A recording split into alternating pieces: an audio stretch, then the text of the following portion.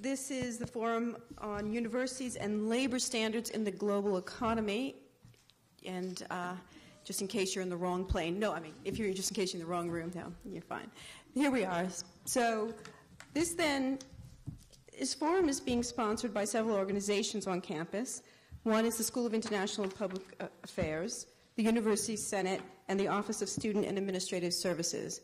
And I just would like to thank several people who have really helped make the forum possible. Honey Sue Fishman, who, yay, honey, who many of the students actually know very well, and we're very grateful for all our efforts, as well as Rob Garris, who actually helped a lot from the SIPA end, so thank you. Also, President Bollinger asked that I extend his welcome to our distinguished panelists, and apologize for him not being able to attend. He had a prior engagement. But the forum really is a demonstration of the university's ongoing commitment to devise ethical codes of conduct for our suppliers of local apparel. And Columbia University has invested a considerable amount of time and effort in ensuring the enforcement and maintenance of labor standards in the factories that produce Columbia-branded apparel. That is apparel that carries the Columbia name. And the key concern really is issues of oversight and monitoring. That is making sure our suppliers and licensees live up to our codes of conduct. And for this reason, we are active members of both the Workers Rights Consortium and the Fair Labor Association, which monitor factories that produce local apparel for the university. And we are very grateful for their heads for being here today, and so thank you very much. And we're also very grateful for our distinguished discussants who have contributed enormously to this debate surrounding labor standards in the global economy and the need to balance the labor standards and the enforcement of labor standards with economic growth and prosperity. So this forum then is really one of several steps Columbia is undertaking to encourage an open and balanced dialogue on these important issues. Now, the focus here is going to be on the role of universities in this debate. And universities play a very important role, not because we are a huge part of the market or the supply chain or that we're dominant in the textile area, but really because of the symbolic role that universities play. That is, we're the standard barriers of the global supply chain, and our ability to balance human rights with economic imperatives will really be a measure of our success and an example to others. And with this, I'd like to introduce Lisa Anderson, who will provide the introductions for our panelists, and she is the Dean of the School of International and Public Affairs and the James T. Shotwell Professor of International Relations. Thank you.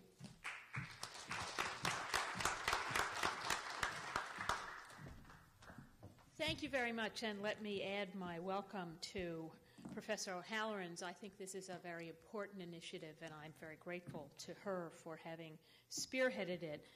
All of you who are here and all of you who think about these kinds of questions recognize that one of the great boons of globalization in the modern era are not only the trade in goods and services, but the increased information all of us enjoy about how those goods are made and those services delivered. This, in turn, has led to growing attention to labor standards around the world. Now we need to do something about what we know about, and to advocacy for fair standards and for workers' rights, and to impartial enforcement of such standards and rights. Universities, both as consumers of goods and services and as producers of ideas and information, play an important role in these debates, as Professor O'Halloran suggested. And so this is, as she pointed out, only one of a whole set of discussions and debates that need to go on, not only at Columbia, but throughout the world of higher education about what our responsibilities are and how we ought to be addressing those responsibilities. We're very fortunate to have a truly distinguished group of people to educate us and to include us in that debate this afternoon. We have, serving ex officio, two leaders in this field. Auret van Heerden, the president and CEO of the Fair Labor Association, is here as president, but he has had a very long and distinguished career in advocacy on labor matters, bringing with him when he became the president of the Fair Labor Association in 2001, more than 30 years of experience fighting for human and labor rights around the world. He started that battle in South Africa as a very young student, serving 2 terms as president of the National Union of South African Students, and graduating with a degree in industrial sociology from Wits in Johannesburg. He then spent several years in prison for his efforts before being ultimately released, and then spent much of the succeeding decades in Geneva, where he worked for the International Labor Organization's program against apartheid. And after apartheid ended in South Africa, he was the labor attaché in the South African mission to the UN in Geneva. He returned to the ILO in 1996, and then, as I said earlier, came to the Fair Labor Association in 2001. So we're fortunate to have him not only because he represents the Fair Labor Association, but because he has vast experience in this field. Joining him on the panel is the Executive Director of the Worker Rights Consortium, Scott Nova. The Worker Rights Consortium is a nonprofit organization comprised of more than 100 colleges and universities. Its mission is to monitor the working conditions under which college-licensed products are manufactured around the world. Before joining the WRC, Nova was Executive Director of the Citizens Trade Campaign, a national coalition of environmental, religious, human rights, labor, and other public interest groups. He's been a community leader and a community activist for his entire career, beginning in Rhode Island and then on to Washington.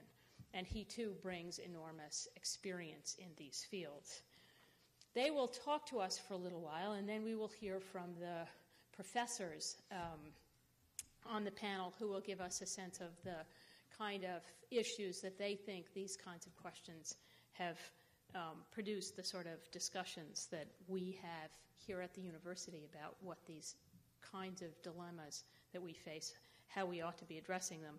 And we also have not only 2 very important activists and leaders in this field, but 2 of the most distinguished faculty in the world, actually, who work on these kinds of questions. Jagdish Bhagwati is university professor here at Columbia and a senior fellow also in international economics at the Council on Foreign Relations. He really needs no introduction to a group like this. He's been very active in issues on trade for his entire career, serving as policy advisor to GATT, to the WTO, to a number of regional organizations and so forth. He's also a very widely read commentator on trade issues, writing frequently in the Financial Times, the Wall Street Journal, Foreign Affairs, Foreign Policy, and so forth. His most recent book is In Defense of Globalization, which came out several years ago to very wide acclaim. And finally, on our faculty panel is Professor Mark Barenberg from the law school here at Columbia. His fields include labor and employment law, international labor rights, constitutional law, global economic institutions, employment discrimination, in other words, exactly the kinds of issues that we are interested in and concerned with this afternoon. He served as an independent expert for the ILO, the International Labor Organization, on the issue of corporate codes of conduct in China, and he's worked with several NGOs that monitor labor rights and compliance in China, and drafted several briefs and petitions pertaining to U.S. legislation and treaties that regulate the trade relationship between the United States and China. He's also very widely read in the field. So we're going to have a spectacular conversation, I think, this afternoon, and it will be moderated by Sharon O'Halloran, whom you have just met. But I want you to realize that she's not, if you will, merely the moderator this afternoon. She is one of the other of the faculty on this campus who is not only very involved, but also very highly regarded in the fields of trade and trade policy. She's the George Blumenthal Professor of Politics in the Political Science Department and at SIPA here at Columbia. And she works on a variety of fields. This is not her only field: the political economy of regulation, domestic determinants of international trade policy, electoral politics, redistricting, statistical methods, and comparative political institutions. So it's very widely published, wide-ranging interests. But she's the author of an important book on politics, process, and American trade policy, and it's from that line of research that she comes to these sorts of questions. She's served as an advisor, as have her colleagues on the panel, to a number of governments and international organizations on these sorts of questions. So we are extremely fortunate to have had an opportunity to bring together some of the most important people in this field, and I look forward to enjoying learning from them and thank them all for being with us this afternoon. Thank you.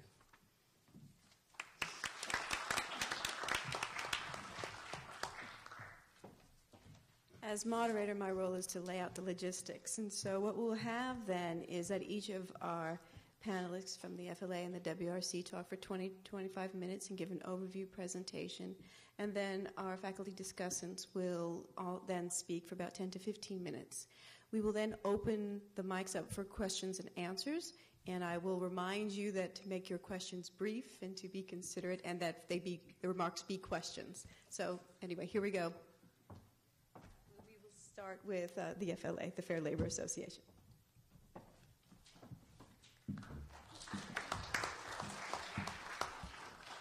Thank you for the introductions and thank you all for coming. I want to start off saying a few things about global supply chains, the cutting edge, if you like, of globalization, something about the governance problems which that poses for us, and specifically the role of the multinational companies, the way we situate it within those global supply chains and those governance issues. And then look at how we can respond, how we can address them, and the range of responses and how they play out on the ground. So those are the three areas I'd like to cover in this time and then take the rest in discussion. As you know, for 30 or 40 years now, there's been the development of these global supply chains, partly because companies figured that if it takes $5 to make a sneaker that you can subsequently sell for $100, you wouldn't want to be in the $5 bit of the business. You'd want to be in the $95 bit of the business. So outsource the $5 part to a low-wage country like China or Indonesia or Vietnam and keep the $95 part for yourself. And that's mainly designing and marketing the thing.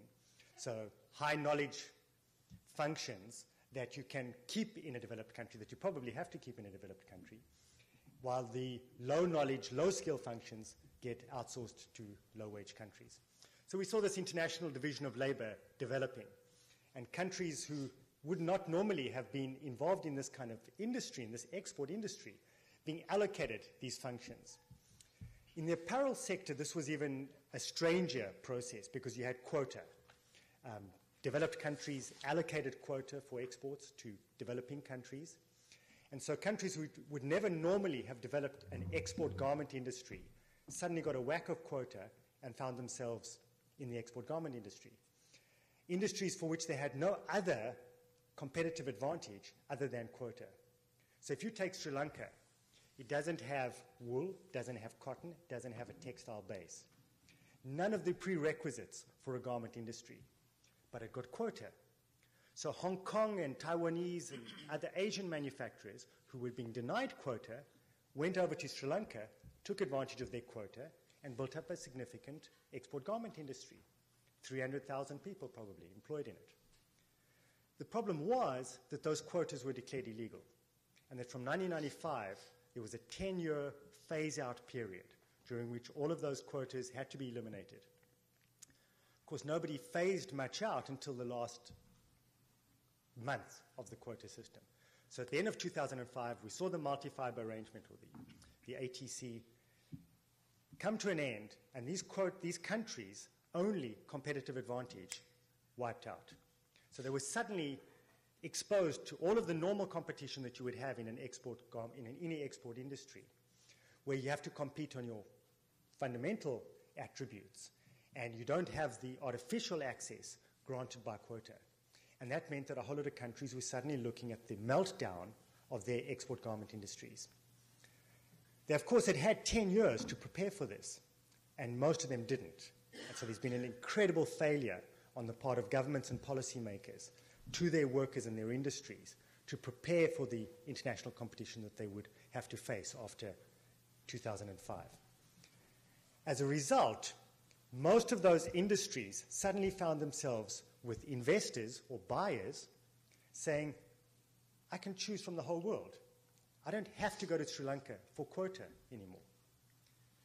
I can now weigh up all of these sourcing options that I have and pick the one that makes most sense from a financial or an economic point of view.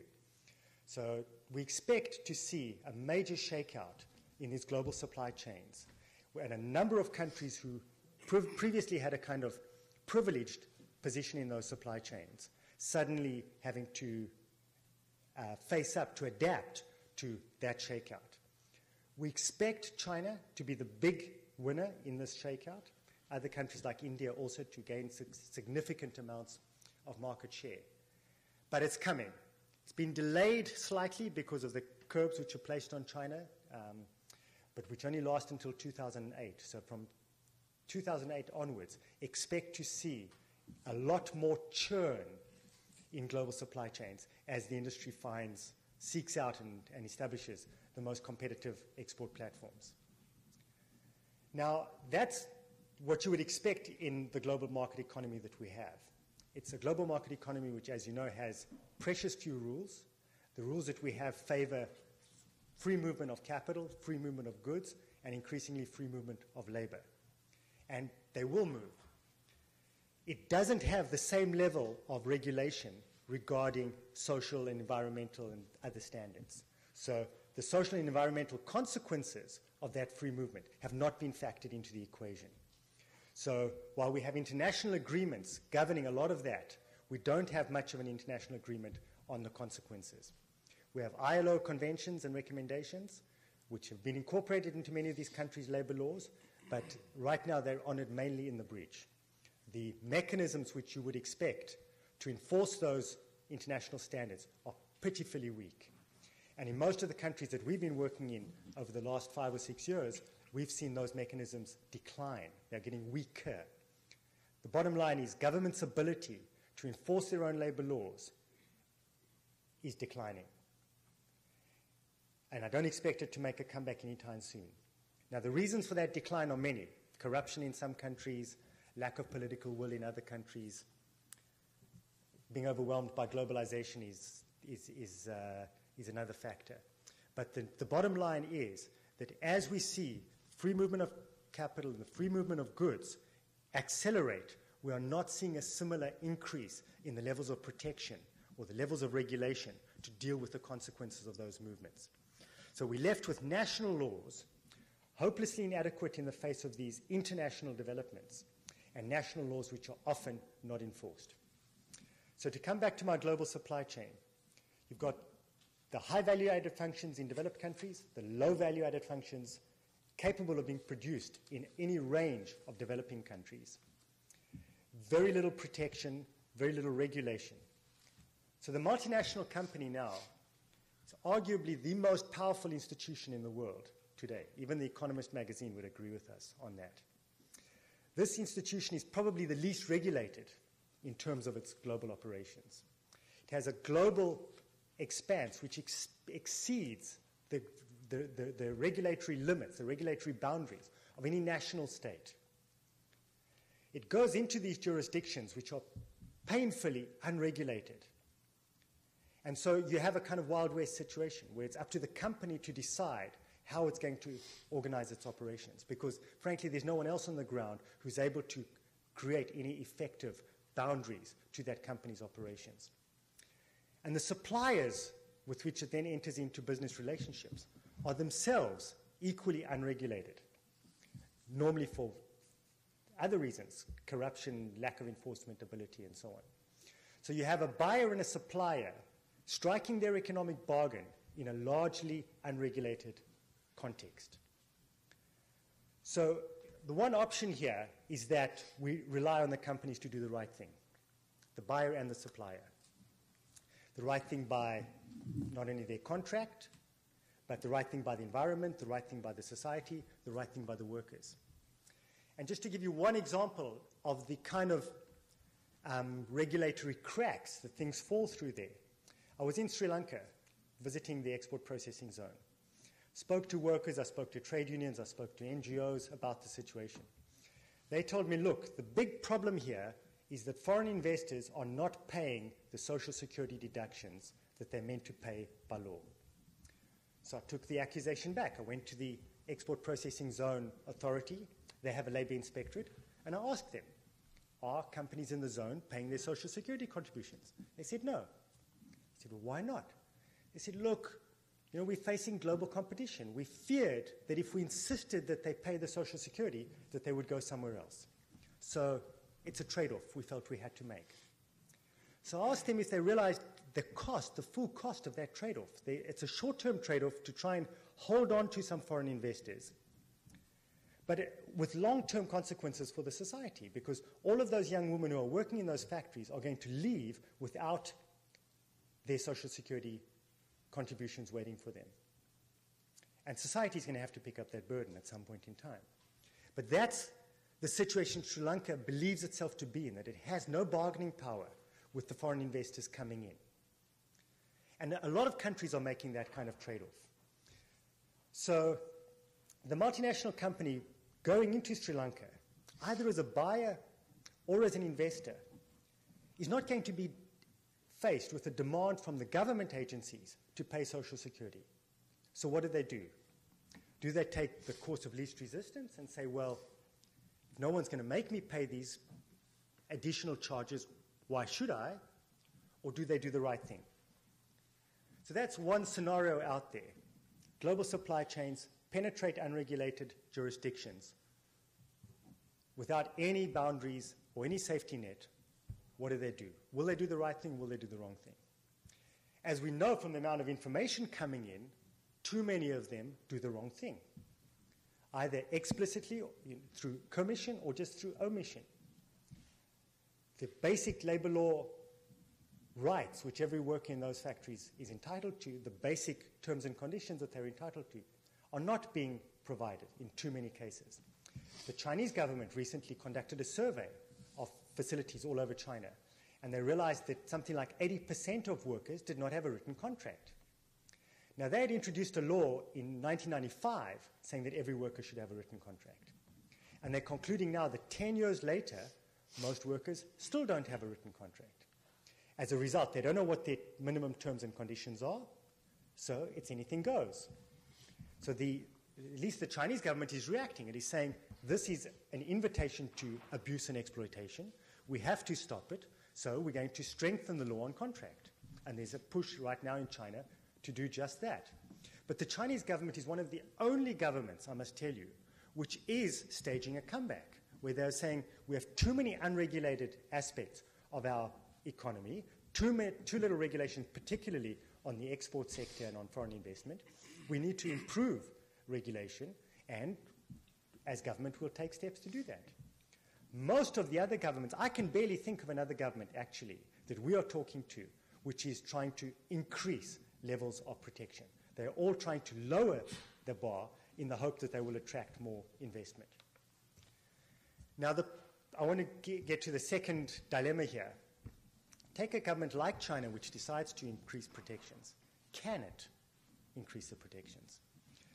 You've all seen the reports about mine accidents in China, the highest rate of mine accidents and injuries in the world, by far. So a couple of years ago, the Chinese government looks at it. They inspect mines all over the country, and they order 6,000 coal mines to close. So unsafe they cannot even be rehabilitated. The next year, they expect the level of accidents to go down, and after a couple of months, they realize it's not. It's still climbing. So they send the inspectors out again. The inspectors visit the mines and find that they've all reopened. Why? Because the mine owners had given local government officials shares in the mines. So even though government had tried to clean up the mines, it was thwarted by local levels of corruption. So the second option here of government regulation is not working even in the best cases. So we've got option number one, companies regulate themselves. Not a lot there to rely on right now. Option number two, government stage a comeback, start to regulate their labor markets. Not a lot of positive movement that you can point to right now. So what's option number three? Option number three is you, civil society. You decide to find out how your products are made. You see a product you want to buy. You're bombarded by advertisement. You ask the question, how? How did this product become so cheap, so competitive, so desirable? How was it made? Where was it made? What conditions under which was it made under? And I'm not just talking about apparel and footwear. Wood. Next time you're going to IKEA, ask yourself, where did this wood come from? What do I know about the forest that this wood came from? What do I know about the environmental practices of this company? You build up that level of information. You access the information that is out there, and you start to put pressure on all of those players in the global supply chain and say, these are the kinds of ethical standards I expect if I'm to be a consumer of yours. If you want me to buy your product in good faith, this is what I need to know about it. These are the assurances that I need. Now ask yourself, who can give you those assurances? There are not a lot of organizations out there that can. Two of them are sitting here today. The one, the Fair Labor Association, arose out of exactly this dilemma. In 1995, there have been a series of scandals in the United States about labor conditions in global supply chains involving major brand names. And eventually, President Clinton called a meeting at the White House and said, look, I don't want globalization to be this race to the bottom. I don't know how to prevent it, but at least I'm going to use my good offices to get you all around a table to figure out a system to try and avoid these sorts of abuses. So they formed a White House task force. Companies, NGOs, trade unions, Department of Labor. They spent 4 years fighting about what kind of a system they could put in place. And in those 4 years, a couple of crucial thresholds were crossed. The first one was that companies agreed that they have global responsibility for the way their products are made. That you cannot say, I didn't know what was going on out there. And you cannot say, it's not my factory. I don't own it, therefore I'm not responsible for it. It's your brand. You've got a duty to know. You've got a duty to do something about it. Second key threshold was that they agreed they would enforce the same basic rights and standards all over the world. They would not rely on local labor law. So adopt a code of conduct, base it on ILO standards, and set that as a level playing field wherever you do business. Third key threshold, they said, if we've got a duty to know, we'll send our own monitors out there to find out what's going on. Everybody else agreed that's a start. But how do we know that they'll actually be thorough? How do we know that they don't have a conflict of interest? How do we know they won't just brush it under the carpet? So there was an agreement that there has to be external verification of that auditing, a bit like the financial auditing system.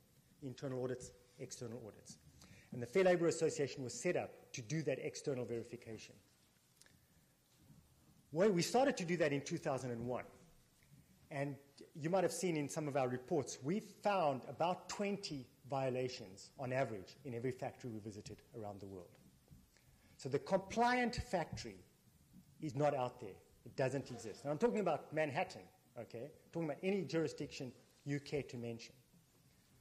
You find something in every factory you go to. That's no longer the issue for us. The issue is, are people willing to fix it? And that means, that is the local supplier willing to fix it?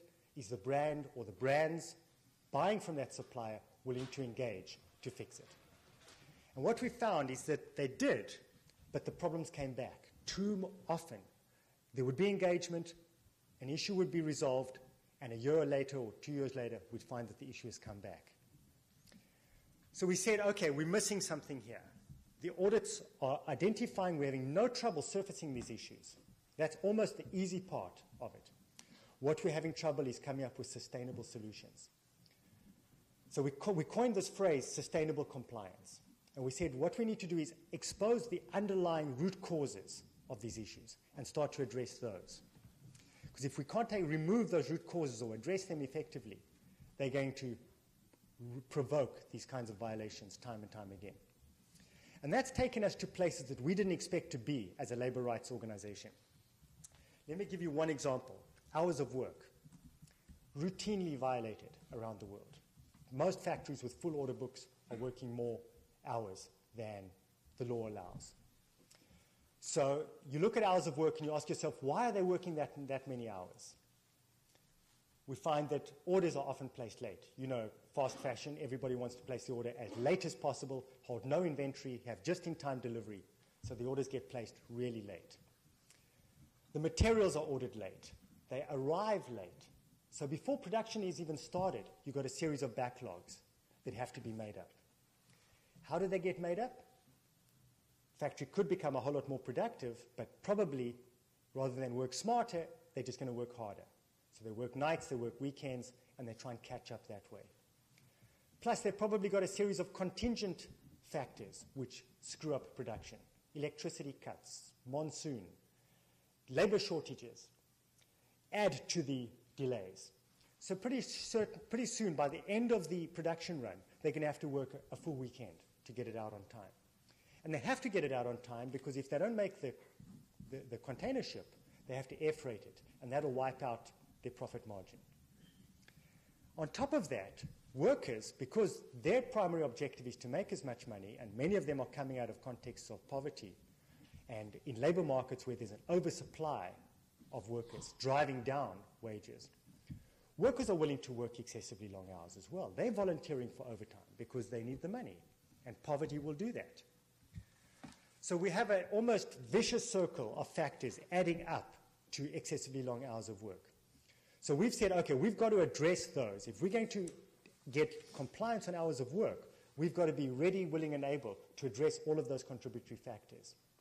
And so that takes a labor rights group pretty quickly into areas like productivity and quality, because you're helping the factory identify what's stopping it from working reasonable hours.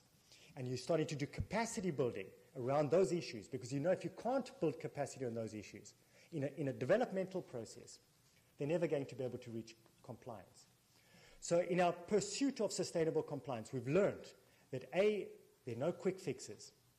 It takes a lot of work, and it's a developmental process. B, it involves work not just on the rights components, but on the full spectrum of economic and production issues which that factory faces. I want to say something about some of the more elusive rights and these jurisdictions. Freedom of association, for example. A lot of countries either have a statutory defect on freedom of association, the law doesn't allow it or does not allow it fully enough. A lot of countries have practice which is not favorable to freedom of association, and a lot of employers are hostile to freedom of association. Three factors which don't bode well for getting workers' representation and getting workers' collective bargaining. So this has been one of the most difficult challenges facing any kind of labor rights work. There's no doubt that the ultimate form of sustainable compliance would be when workers have representatives who are properly elected, properly mandated, defending their interests. You would not need auditors coming to a factory if those systems of representation and collective bargaining were operating effectively. The problem is that there are very few countries on earth which you can point to where those systems are working, and particularly even worse, where those systems are expanding right now. So that labor relations mechanism, that protective layer below the law, that protective layer of having organized employers and organized workers bargaining to resolve their issues and to defend their rights and interests, is not effective at the moment. It's got as many holes in it as the legal mechanisms above them. So we're in many ways trying to plug those holes. Now, one of the best long-term strategies for plugging those holes is promote organization. That's not our particular job, but our job is to hold that space open, to make sure that any worker who wants to form an organization or join an organization of their choosing can do that. And that space exists.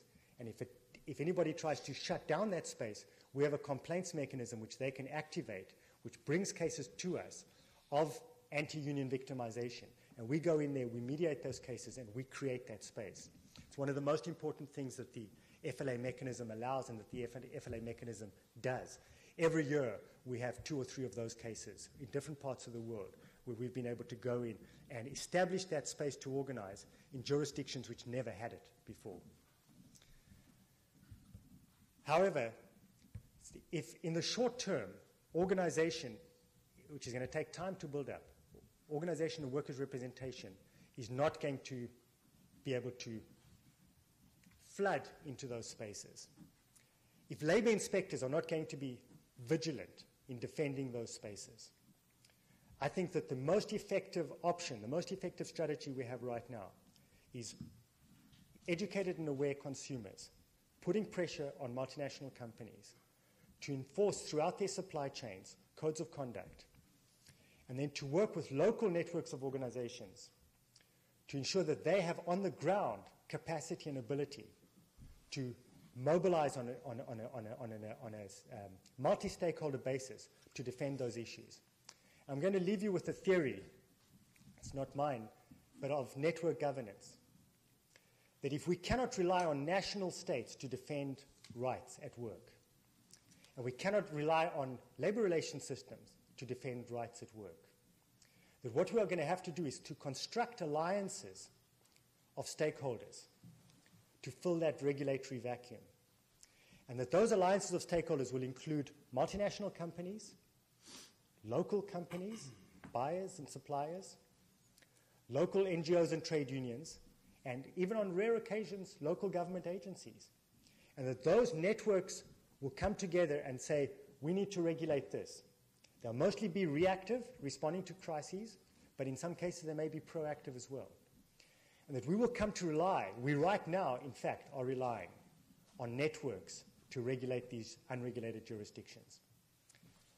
The multinational company is without a doubt the most powerful of all of the actors in that network. And it's going to take the combined weight, the combined pressure of everybody else in that network to ensure that it does the right thing in each one of these situations. And it needs forums in which to do that. The FLA is one such forum. We have the companies at the table, we have the universities at the table, we have NGOs at the table. We have local partner networks. We can hold companies accountable. And in our latest generation of monitoring, FLA 3.0, we're building in new accountability mechanisms, new ways of tracking performance over time. Because it's that transparency and that accountability which is going to be our only, I don't want to say guarantee, our only effective response to ensuring that companies do the right thing in regulations, in environments where no one else is demanding that of them. Thank you very much. Thank you, Auret. The next speaker will be Scott Nova from the Worker Rights Consortium. Thank you.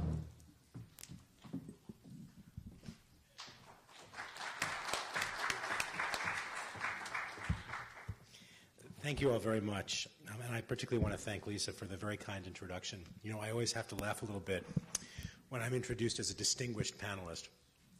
This may be in part because I often find myself on panels with speakers whose academic credentials are far more extensive than mine, and certainly with Professors Barenberg and Bhagwati here today is no exception, but also because I think about the literal meaning of the word distinguish, which simply means that you are being differentiated, standing out in some way from others. And of course, one can stand out for something good, but one could also stand out for something bad or even embarrassing. All of this is by way of preface to an apology to all of you, which is that I will be distinguished today, I think, as the panelist who engages in the most sniffling and throat clearing. And that's because I'm getting over a cold. And so I apologize in advance for the extra sound effects. I want to talk today about a number of issues, but really one issue in particular, and that is the reasons why efforts to improve working conditions in apparel factories around the world have not been more effective. We're now into more than a decade of codes of conduct, codes and monitoring programs that have been embraced by virtually every significant brand and retailer in the world, not to mention all of the so-called multi-stakeholder organizations, NGO involvement, and so on and so forth. The university codes, of course, which in my view are the best of the bunch. And despite all of that, despite a great deal of work, despite literally hundreds of thousands of audit reports about factory conditions and an untold number of conferences and seminars and multi-stakeholder dialogues, we've seen relatively little progress on the ground. There are certain issue areas, for example, child labor, where there's been some significant and sustainable progress. But on many of the fundamental issues, and Auret referred to a number of them, including freedom of association, forced overtime, and so forth, there really has been very little progress. On wages, globally, there's been virtually none. In fact, in many countries, real wages for apparel workers are lower today than they were a decade ago or more when the Code of Conduct discussions began. So we're left to grapple with the question of why. Now, I don't want to be entirely negative because we have seen at the individual factory level some significant gains. And we do know from that experience that codes of conduct and independent codes, like university codes in particular, can be a tremendously effective tool at the factory level for generating sufficient pressure on factories to cause them to actually improve their labor practices, even to go so far as to accept the right of workers to organize a union and bargain collectively. It can be done at the factory level, but we haven't seen that enough. We haven't seen enough change at enough factories, and perhaps more importantly, we've seen that it's been very hard to sustain the changes made at individual factories. The gains have proven to be quite fragile. So even where there has been progress, it's progress that's been limited in many significant ways. So we're left to grapple with the question why. And I think in trying to look at this question, it's important to go back to some very basic issues, to consider, first off, who and what are we dealing with when we talk about labor rights violations around the world? Who are the key players in the global apparel industry? And of course, the most significant players, the truly key players in the global apparel industry are global apparel brands and retailers. They have the most power in the system. They have the most financial resources. They have the most political clout. They have the most bargaining power in dealing with other players. They're the most important actors. And the decisions that they make, the policies they adopt, the practices they carry out are by far the most important determinants of what actually happens on the ground for workers. So we need to look for a minute at these institutions, these global apparel brands and corporations. And in looking at them, I want to state what I believe is a truism about corporations and large multinational corporations in particular, that some people might view as not a truism, but I believe it is, and that is that the primary purpose of global corporations is to make money for their shareholders. They are not labor rights organizations. They will never be labor rights organizations. Their top priority will never be labor rights. They will never be as committed to the goal of ensuring respect for the rights of workers as unions are, as student activists are, as universities are. There will always be a tension, a struggle, a push and pull when organizations like unions, like student groups, like universities attempt to move those global apparel brands and corporations in the direction of more respect for worker rights. We'll push, they'll push back. Now, don't mean primarily to describe this in moral terms. It's just important to understand what corporations are as institutions, what their purpose is. Indeed, it's worth noting that under the incorporation laws in states in the United States, it would be illegal for a corporation to make labor rights goals its top priority because it has a legal obligation to make its top priority return for shareholders. So we are dealing with institutions that by virtue of their legal obligations, their structure, their history, their purpose, their internal and external dynamics are not going to be advocates for labor rights, are not going to be allies in the effort to achieve greater respect for worker rights. Different corporations will behave differently at different times. There will be individuals who work for corporations who will be wonderful people, who will be hired to be labor rights monitors, who will do their absolute best to carry out that responsibility in a way that is beneficial to workers. But as institutions overall, we must recognize, in order to analyze the problem properly and understand the right solutions, must recognize that global corporations are never going to be full partners in the effort to achieve respect for worker rights in the apparel industry or, for that matter, in any other industry. So as we look at this very difficult question that we must answer if we're going to move forward, which is why, despite all of the discussion, all of the institution building, all of the factory audits, all of the seminars, all of the codes, all of the monitoring, why are we not seeing more progress for workers on fundamental issues? And I think we need to recognize that the answer to that question is fundamentally very simple. It follows the precept of Occam's razor, which I'm sure people are familiar with, which is that when dealing with a conundrum, the simplest explanation is usually the correct one. And in this case, I believe the simplest explanation is the correct one, and that is that global apparel brands and corporations, including university licensees, are not yet at a point where they are ready to make a sufficient effort to generate respect for worker rights in their supply chains. They haven't done enough. They haven't, as institutions, committed themselves to the goal. And it's important to understand that there is a difference between the public representations that any entity makes and what it actually does in the real world. And if we look at the behavior of global apparel brands and retailers over the last decade, including university licensees, I think we see very clearly the proof of this hypothesis, that the reason why brands have not achieved respect for worker rights in their supply chains is that they have not actually made a sufficient effort to achieve that goal. And I want to give a couple of examples of why I feel the proof for this hypothesis is so strong. A simple point, back to freedom of association, the right to organize and bargain collectively in more colloquial terms, an absolutely essential worker right, recognized by most countries around the world, not all but most, as a fundamental human right.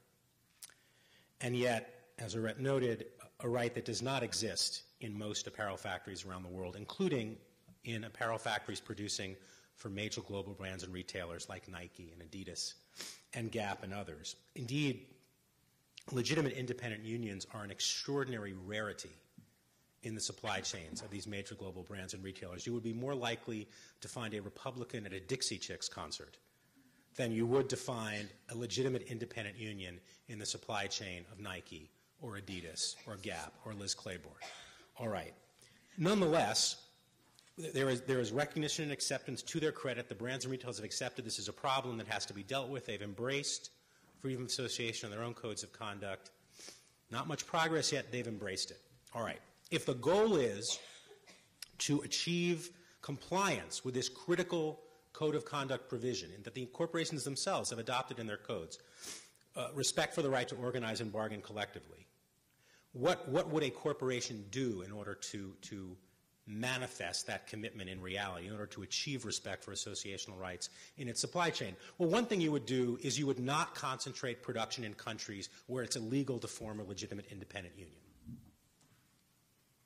I think that's fairly obvious. You would not concentrate, you would not choose to focus your productive activity countries where it's illegal to join an independent union. And yet, in the wake of the phase-out of the multi-fiber arrangement, the quota system that Auret described, we are seeing a huge shift, and we'll see a far greater one after 2008, toward China and Vietnam, other countries as well, but China and Vietnam in particular, as the primary focus of apparel production for the very same global brands and retailers, including university licensees, that have stated that they believe it is essential to ensure respect for the associational rights of workers. I do not believe if the global brands and retailers were at the point they need to be at, better put probably, I don't believe if we had succeeded in moving them to the point where they need to be at, that we would be witnessing and would ultimately witness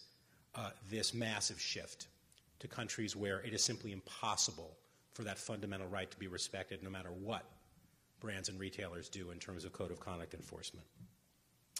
What else? We have seen a relatively small number of factories where, as a result of the intervention of universities through their codes of conduct, where workers have made great strides toward achieving respect for their fundamental rights, including the right to organize and bargain collectively. Real breakthroughs that must, I think, first and foremost be attributed to the courage and the perseverance of workers, but which also, I think it is fair to say, could not have happened had universities, had students, had monitoring organizations that universities helped to create not gone out and used university codes of conduct as a tool to put pressure on those factories to respect the rights of workers. So we have seen in a small number of factories these wonderful gains, these important breakthroughs. Unions, a union organized in a factory for the first time in the history of a free trade zone. Workers achieving a wage above the legal minimum for the first time in the history of a country. Workers in a country where health insurance for workers is legally mandated but almost never provided, actually achieving this health insurance. And as a result, their children getting to go to a doctor, in some cases for the first time in their lives. Tremendously important breakthroughs, which accrue tremendously to the credit of universities as moral institutions.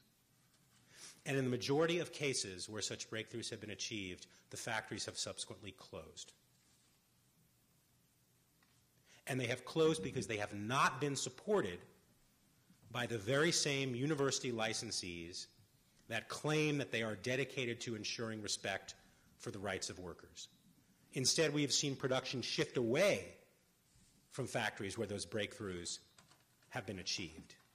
We have seen factories where those breakthroughs have been achieved pressure to lower their prices at the very same time that they are incurring higher costs, exactly because they have embraced the labor standards in university and corporate codes of conduct. And finally, and more generally, the third piece of evidence of why I believe the hypothesis I outlined is correct is that university licensees and brands and retailers in general have not done the basic things that a global corporation would do if it intended to achieve full and meaningful implementation of its code of conduct obligations in its supply chain. What are some of those things? Well, let's begin by noting the reality of global supply chains at present, or where they were when the code of conduct work started a decade ago. Vast supply chains maintained by major global brands and retailers, hundreds, thousands, in some cases tens of thousands of factories. Tremendous volatility in these supply chains. Brands and retailers jumping from one factory to another. Short-term contracts, so the factory never knows whether its relationship with the brand is going to extend past the current run of T-shirts, which might just be a few more weeks. No long-term relationships. Instead, great volatility, jumping from factory to factory. And tremendous downward pressure on the prices factories receive for their products. There is overcapacity, excess capacity in the global apparel industry. There are more workers who want to make apparel than there are jobs. There are more factories that want to produce apparel and sell it to brands like Nike and Adidas than there are orders from brands like Nike and Adidas to go around. The result is that when the brands negotiate prices with factories, they have tremendous bargaining leverage. Understandably, predictably, unsurprisingly, they play one factory off against another to drive the price down. Factories understand this. They know that if they will not meet the price demand of the brand, that the brand will find another factory across the street or across the world that will meet the price. And so the only way to keep the business is to meet the price. This is the reality that we began with when codes of conduct were first being discussed and implemented. Now, I don't want to take too much time. We can get into it a bit more perhaps in the question and answer. But there is a basic conflict between that environment and the goal of ensuring respect for worker rights. For example, it costs more to produce under good conditions than bad conditions. It costs more to pay the minimum wage than to pay less than the legal minimum wage. It costs more to buy mandatory safety equipment, finger guards on sewing machines for workers so that they don't get needles through their fingers, for example. It costs more to buy that equipment than it does not to buy it. It costs more to compensate workers properly for overtime than to stiff them for the overtime hours that they work. I think this is all very obvious. It costs more to produce under good conditions than bad conditions. And yet factories, during the very period of time, this decade of codes of conduct, when they have been told that they are supposed to be improving working conditions from the pretty bad norm at which they started, the poor conditions we all recognize have prevailed in the industry, during the very same time when they've been told that they have to improve these conditions, improvements that will unavoidably increase their production costs, they're told by the very same brands and retailers who are telling them to improve conditions that, oh, by the way, you also have to cut your prices. There's a fundamental conflict there. There is a fundamental conflict between the goal of ensuring long-term sustainable respect for worker rights and highly volatile supply chain relationships. If your relationship with a factory, if you're the brand, your relationship with the factory is only one season long, And yet you're telling the factory it's got to make all of these fundamental changes, do things it really doesn't want to do. Accept a union? Are you crazy? It's being told it has to do these things it would never otherwise do by a customer who makes no commitment to the factory beyond next week or next month. Obviously, a factory is much less likely to do that if it does not know that the customer will be around to back it up and support it if it goes through those changes. A related problem, in most apparel factories, there are multiple customers who usually do not represent more than a relatively small percentage of the factory's business. Nike might buy 10% of a factory's product, or 15. Adidas might buy 20, or 2, or 4. Same problem. A factory is being told to make painful, costly, undesirable changes that clashed with the business culture, clashed with managers' ideology, clashed with everything they know about what it means to be a good manager, which, among other things, is keeping out unions. They're being told they have to make these changes by a customer who represents 6% of their business. Why would they make those changes for such a customer? A customer who represents 6% of the business and is making no commitment to them beyond next week or next month. These are the fundamental conflicts. The atomization of the supply chain with each brand representing a small portion of a factory's business, the lack of long-term relationships, the intense downward price pressure, these all conflict in a direct and extremely destructive way with the goal of ensuring sustainable respect for the rights of workers. So if a brand or retailer genuinely intended to accomplish the difficult work of achieving full respect for the rights of workers throughout its supply chain, not the occasional piece of progress, fragile piece of progress, but full respect for the rights of workers throughout its supply chain, what would it do? It would change some of those practices. It would not pay factories a price for their product so low that the only way the factory can possibly meet the price is to run roughshod over the rights of workers. It would instead accept that the prices it pays to its suppliers are going to be slightly higher in most cases. And it would commit to the principle that the price the factory receives must be commensurate with the cost of producing under good conditions. What else would the brand do? It would maintain long-term relationships with factories, and it would consolidate production substantially so that it isn't 6% of the factory's business, but 26 or 36 or 46 or preferably 56%. So it has far more clout over that factory. And when a factory does make genuine progress, when fair prices and longer-term relationships and commitments facilitate real progress, the brand would stand by those factories that achieve progress. Factories that embrace the labor standards we're all asking them to embrace would be rewarded instead of the current system where factories that improve conditions and thereby incur additional costs and less flexibility. They can't make workers work 24-hour shifts to get an order out, for example.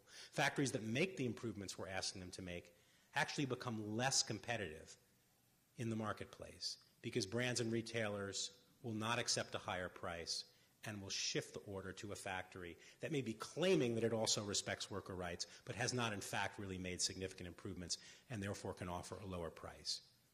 If brands were serious about accomplishing these goals, fully accomplishing them in a timely manner, they would pay factories a fair price, they would maintain long-term relationships, they would consolidate production, and they would reward good factories. And the fact that this has not happened, and this is true far beyond university logo apparel, it's not specific in any way to university licensees. The fact that in general the apparel industry has not done this, the key players, the brands and retailers, is overwhelming proof that they are not yet serious enough about achieving these goals. And we have to find ways to make them more serious.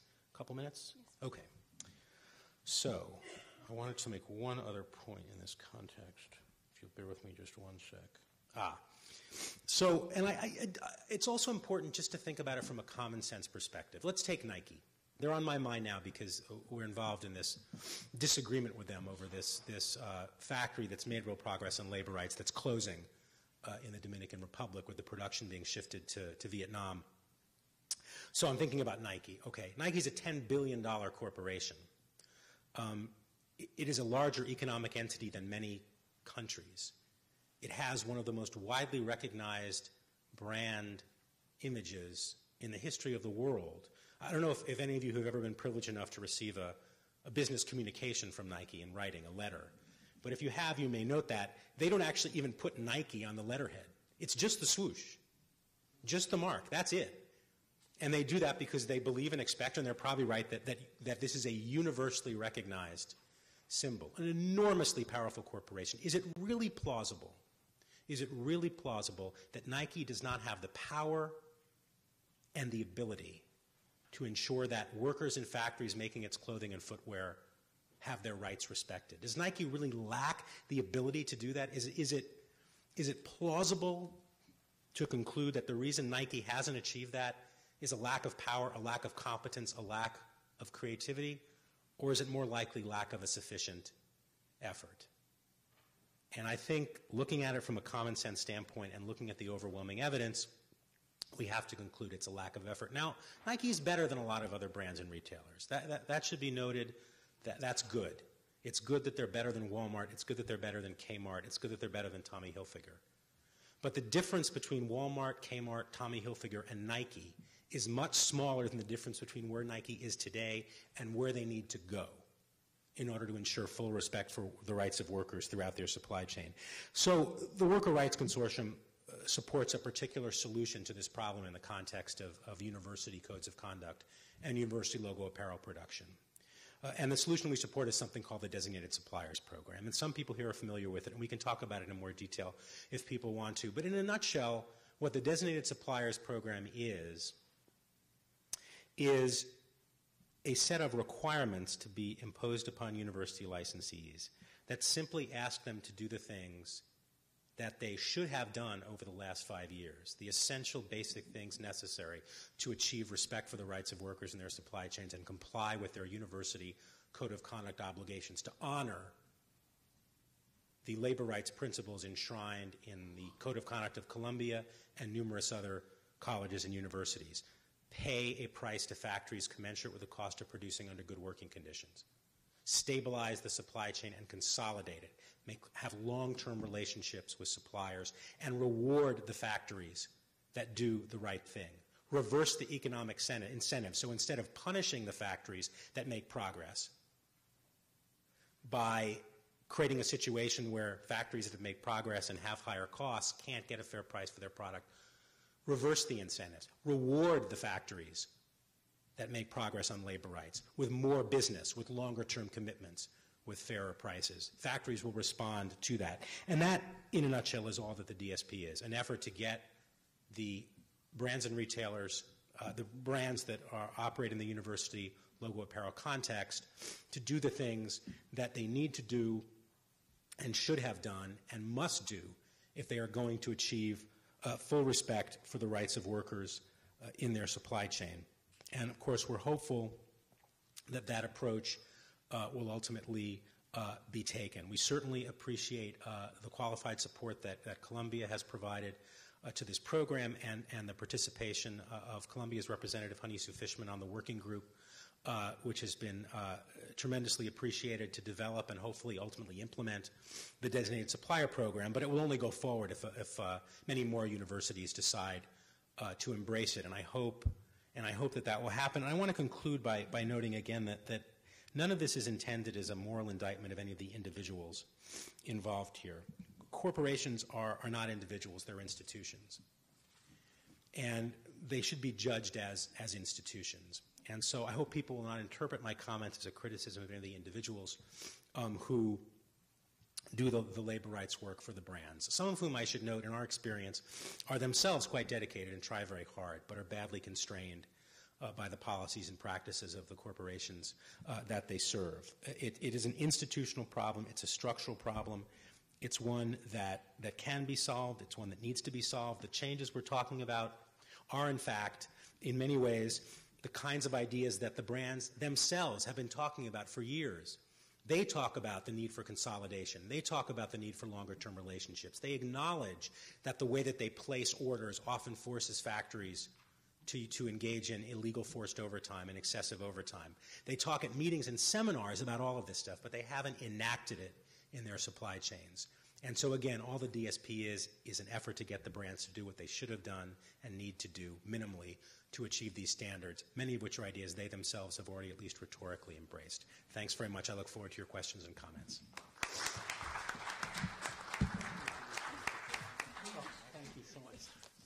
Okay. Well, thank you very much. And now what we'll do is we'll turn it over to our discussants, and we'll start with Mark Barenberg, who is a professor of law and has been very active both in the WRC and in this debate that the Senate and the university has actually taken up, and we really do thank his participation and his contributions. Thanks. So I'll just sit here.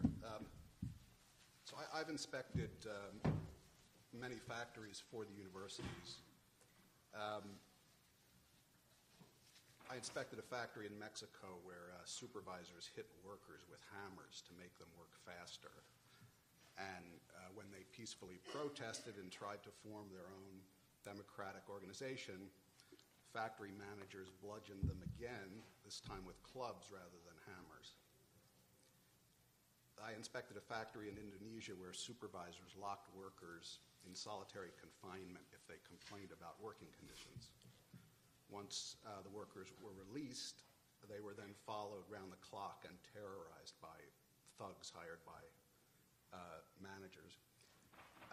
These were factories that had been inspected over and over again by corporate labor auditors. And the university inspections gave some help to these workers. And in order to do that, the universities had to pragmatically construct a new style of monitoring in light of the failed experiments of the corporate monitors. Monitoring had started out as a highly limited or superficial process. The ground level inspectors went into a factory for an afternoon or a day. They did a walkthrough. They talked to managers, and then they interviewed workers for a few minutes inside the factory in management offices. The inspectors saw what managers wanted them to see and heard what managers wanted them to hear.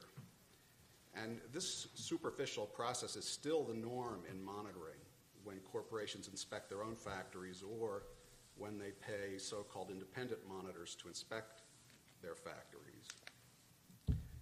And we now know that to get real improvement in working conditions, it's impossible to do it using the superficial method, especially deeper improvements in the deeper problems that we see in garment factories around the world. If the factory is forcing workers to do overtime, to take work home at night without getting paid, it's not good enough to have a monitor parachute in for one day and then not come back for 6 months or a year or 2 years. If the managers act in subtle or not so subtle ways to promote a fake union that signs a contract but doesn't do anything to actually represent workers and process their grievances, but to the contrary helps punish and penalize workers who complain, the monitor can't root that out by occasional visits to factories. So we know that monitoring, if it's to be at all effective, has to be instead highly labor intensive. And over time, the WRC developed a labor-intensive method of monitoring with the help of a lot of students and faculty across many disciplines. WRC monitoring teams spend as long as a week interviewing managers and workers and local officials, local NGOs. The teams include experts in domestic labor law, international labor law, occupational safety and health, wage and hour calculation, and also include advocates from the local factory community. The team interviews workers in lengthy interviews, some structured, some unstructured, but not on company property, instead in confidential locations, in their villages or their homes, in local restaurants or courtyards. And then for weeks or months before the formal monitoring, a staff person or a local ally on the ground does intensive gathering of background information and develops relations of trust with the local community to make it possible to do the intensive week-long formal investigation. After the formal investigation, the WRC keeps in close touch with developments in the factory through a local accountability team that acts as a kind of ongoing monitor to make sure that the organization can keep abreast of new developments, to verify whether the factory is complying with remedies, to work with managers collaboratively to ensure sustained remediation. Now, so no one yet has the resources to do this kind of monitoring across thousands of factories. So the DSP responds to this crucial problem by consolidating production in a smaller number of factories, as Scott explained, where we can do this kind of intensive monitoring in a systematic way. We can't easily rely on ad hoc local groups to do the long-term monitoring and verification of the kind that we've tried to carry out with the accountability teams. The DSP responds to this by requiring that the factories remain strictly neutral when workers create their own worker organizations, whether they take the form of a union or some other form of representation or participation, on the principle, as both Scott and Auret said, that it's really only an organization of the workers themselves that can ensure day-to-day monitoring and verification in real time and not long after the fact when it's too late to repair the damage. As Scott said, unless factories are required to raise wages and brands are required to pay prices that allow that, we won't make any headway in actually raising living standards for export workers, the key to ending sweatshops. Now, there's yet another big challenge to the success of monitoring, a set of problems that I think are not often acknowledged. The interventions needed for success need to be deep and wide in the sense that the intervention has to extend beyond workplace organizations structurally and geographically beyond factory gates.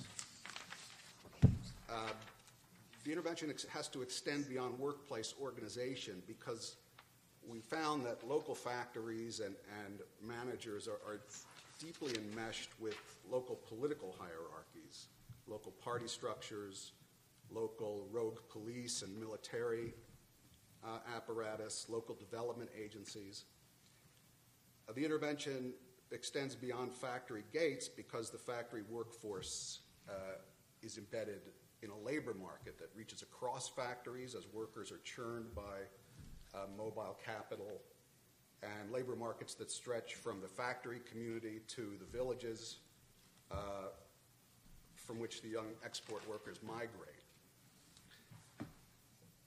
If you want to make managerial structures transparent and accountable, you find yourself confronting the lack of transparency and accountability in the entrenched political systems that are mutually supportive of abusive managers. If you want to protect the rights of workers who are part of this wider labor market, you have to address management policies that take advantage of the peculiar vulnerabilities of workers who are expendable and fungible and whose labor is subsidized by village and family networks and by the informal sector in and out of which they move. Now, the designated supplier program won't and can't magically solve these enormous, intractable challenges or dimensions to successful monitoring. But still, stabilizing production in a smaller number of model factories will help. First, because the stabilization of production entails the stabilization of employment and to some degree contains the entropy of labor market structures. Second, because the very hard work of disentrenching and destabilizing resistant local hierarchies need not be endlessly replicated when production isn't endlessly reshuffled across thousands and thousands of factories. So the DSP, I believe, is the next step in best practices in monitoring, and even though it's pretty bold, it's still pragmatic in the best sense. It builds on the hard lessons that we've learned where the rubber hits the road.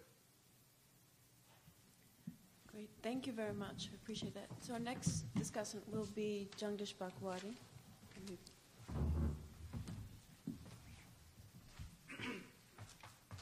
I'm afraid I'm going to be one slightly dissenting voice, so let me just say that my two students, Jeffrey Sachs and particularly Paul Krugman, who attended more classes with me than Jeffrey Sachs, were quoted about 15 years ago in the New York Times by a reporter called Aronson at a Kennedy School celebration as saying they were, sweatshops were the way to go for development. So I wrote a letter to the New York Times saying, low wages is one thing, but conditions of work is something else. They garbled it, and finally it sort of did come out, but I just want to establish my credential that I'm not entirely unsympathetic to what you guys are doing, and actually I particularly admire you, Auret, because the anti-apartheid movement was a very risky one. And, unfortunately, I grew up before the independence movement succeeded in India, so I was the only one in my family who escaped jail. But such is life. Okay, so and I've often discussed with John Sweeney, who's an amiable, wonderful man, and I've said that I belong to a generation, I'm 72, where you never cross a picket line, because that's the way we were brought up. And then because he's a man not given to great humor, I added, and it's not because I didn't come across one. I have come across picket lines, but I never crossed them. Nonetheless, I want to raise questions about what we heard and how we want to proceed. And I was the one who insisted that we, rather than talk about labor standards, talk about them in the university context, which the two of you are particularly interested in, because labor standards and domestic environmental standards crop up in a variety of contexts, including in U.S. labor policy today, trade policy today, of the New Democrats. But that's a different bag of tricks, and that's a different question to fight. So I want to raise the university question. Since Auret started with, so let me just do a tiny bit of quick economics as I understand it on the issue. Because Auret started by saying what, in fact, a lot of people think, namely, the final output price of an Ankline jacket might be $195, and the workers producing it in Guatemala, say, get only $5 or $4 a day, maybe $5 a week. So there's a huge discrepancy, right? So Eileen Applebaum of the EPI, Progressive Economic Policy Institute, has written about that. I was in a debate with this big man, Trumka, and he was, I forget what the context was, but he was told not to do any dramatics. Well, of course, he suddenly pulled out a T-shirt, a sweatshirt, and said, exactly, this was the wage paid for this was so much, and we are charging it so much. Well, it was fine, but that is a standard concern, right, or standard way of proceeding. I would just like to, as an economist, to say that's not a good way to proceed. There are other ways in which you can get at what some of you are interested in, because there's no relationship really necessarily between the price of an output, which is a gross value, and and wages, which are a component of value added. All right. So it's just my wife's hometown, where they polish diamonds, right, in Surat on the west coast of India. And Antwerp is another one, right? They don't produce any diamonds, so you import diamonds, raw diamonds worth $10,000, say. Polish it a little bit, sell it at $11,000. So the value added is only $1,000, right? And therefore, of that, let's assume workers are paid well. And so they get maybe, say, half or one-third. That's still a tiny fraction of the value of the exported diamonds. So it means nothing. So when you take also things like, in specific context, it may mean something, okay? But as a general form of argument, it's simply not very helpful, because this is simply something not, you can really deal with it this way. Now take the Ankline jacket. They probably make 10 jackets, and all the women here, well, there's several jackets you don't like. So a lot of them, don't work out. So maybe 1 out of 10 works. So you've got to deflate the average value of the jacket down to 1/10 or 1/9 or whatever you want to, having lived in this country, I'm no longer good at arithmetic the way I was when I arrived. So you bring it down. Then you've got payments for tariffs. You've got scaling up by 100% once you land on the docks and then get to the retailer. By the time you've done that, it doesn't look quite so melodramatic. Therefore, I don't like that form of argument for these reasons. And I think, I don't blame you guys because you're activists, right? You're distinguished in my world. I didn't say it. But Eileen Applebaum is an economist who was with EPI. She should know better, and this is not the way you want to argue. So those are some of the questions which I would raise about whether we are exploiting now workers. Two, when we get to the specific industries like textiles, it's a highly competitive industry. So another way to look at it is to say, is anybody making excess profit in this game? Right? But it's a highly competitive, free entry and free exit, much like restaurants along Broadway kind of industry. Rapid turnover. Therefore, when you go and look at the profit rates which are being made, they're not all that dramatic like with pharmaceuticals and so on. So it's not as if firms are making dramatic profits which they should share with our workers. All right? So those are the kinds of things why I don't like a specific form of economic argumentation. And then I won't be parting company with you altogether. But this is the form of argument which I personally don't think is going to get us very far in terms of trying to do something about working conditions and so on. And the third thing, of course, is wages are low. And this is where I do disagree sharply with your designated supplier program, which is that, true, you're not for minimum wages. Now, if you read any textbook, you're for living wage, right? So once I'd given an interview for a magazine called Lingua Franca on it, and it folded right after, maybe because of my interview, I don't know. But then George Rupp, who was our president, sort of got me to testify before the committee. And so I go up and they say, the students were very actually interested in discussing the living wage. But I was told by the faculty, which is usually inflexible on these questions, because they don't think about these matters. They're doing other things. And so they said, tell us how to calculate a living wage. So I said, I'm not an engineer. I'm an architect. I want to discuss whether there should be a living wage. So the guy said, no, you can't do it. But many of the students said, we would like to go and discuss with you. And since I earn a living wage by any definition, right, I could do more. I said, let's discuss this. Now, the trouble about the living wage is that it's a completely arbitrary concept. Right? I have one view, you have another view, Sharon has another view. So I don't like that approach as part of the prerequisites for a program. I worked with SA8000, which is a pioneering agency, as you know. And Alice Marlin is going to be here on 18th, I think, to discuss CSR. So I'm on that panel, and I'm pro-CSR. So that did not have a living wage. Now it may have, because, I've been away for 3 years, and they were sort of beginning to move in that direction. But I think this is exactly the wrong thing to have, simply because it's totally arbitrary. Where do you draw the line? And if you really go and say, you in India should have a living, or say even a minimum wage which should be enforced, that's the standard thing we have in many clauses and trade treaties and so on, which is what we demand. That is because, as anybody who knows legislation, how cynical it is. There's this story about how Republicans, or rather Democrats, to please Democrats, we put in high tax rates. And to please Republicans, we put in the loopholes. So that way, we get bipartisan consensus on this.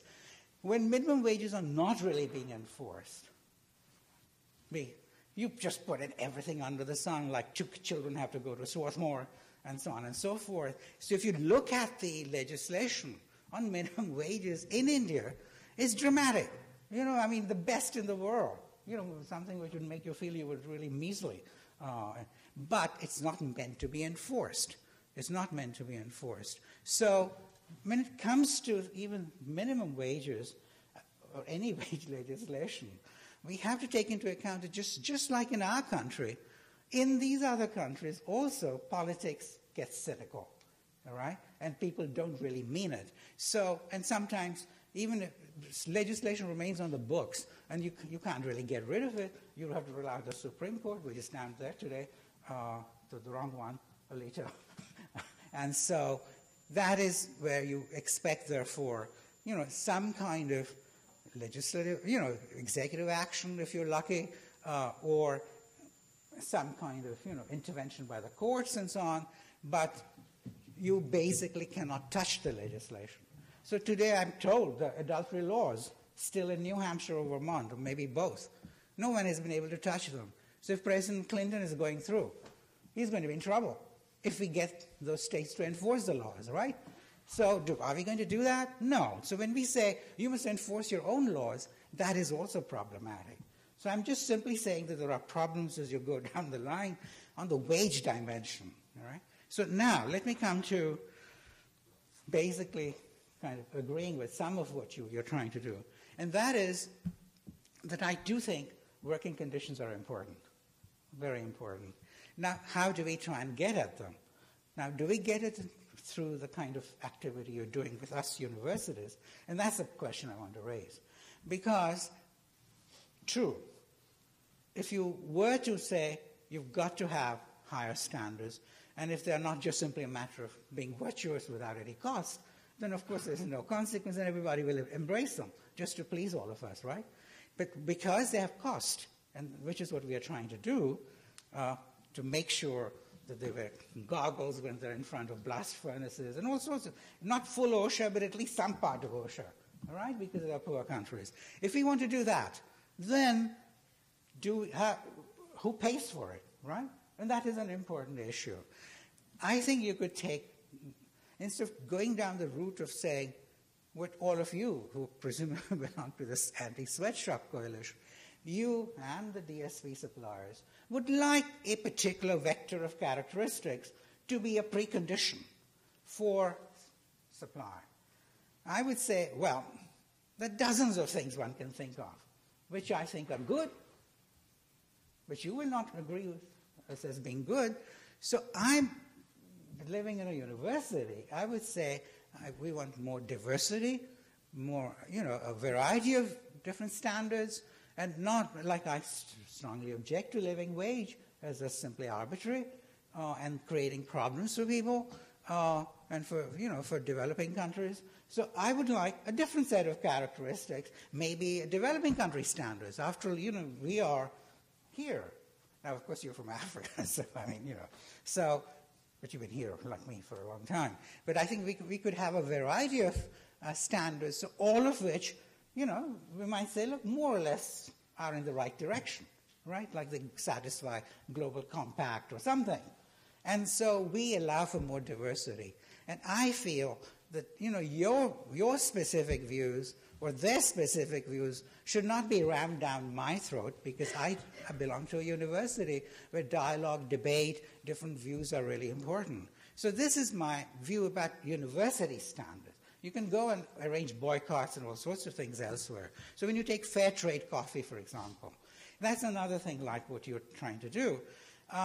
If you say Starbucks must carry only fair trade coffee, I think that's not appropriate. So when I went to see Hilary Benn, the British minister, about 2 months ago, they only had in DFID, the Department for International Development, just the fair trade coffee down there, a little kiosk. I didn't mind because, all the people there thought this was a great idea. And, that's what the British aid agency does. But when it comes to Starbucks, I would like to see variety. And if we want to pay for it, because that's the way I want to define my altruism and my sense of, rights for the workers, that is fine. And then I have to worry about whether that money is going to go in the right sort of way, who's going to do the monitoring. And I might want to do my altruism by doing something else, not through fair trade coffee, because essentially I'm paying a premium, right, on the market price, and which is perfectly reasonable. I mean, and I did drink the fair trade coffee.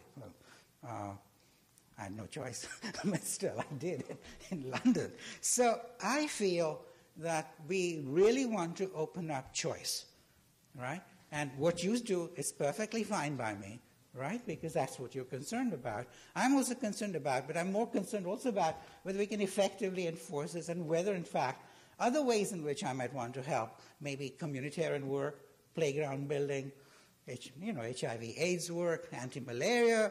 I mean, that's where I want to put my money. So I don't want to put it into what you think is really important. I do consider workers' rights to be important, as I said, but I don't want to have the university tell me that I should just stick to this one.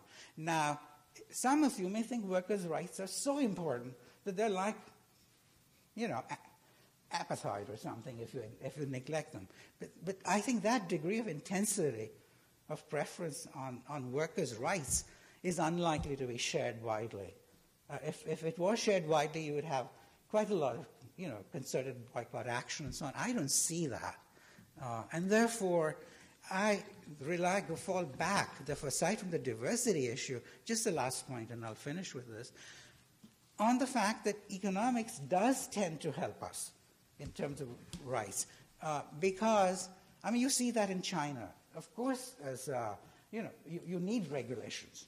I'm not saying don't have regulations. And we've got to push governments through moral suasion, all sorts, private boycotts, which, willing parties will want to do, and so on.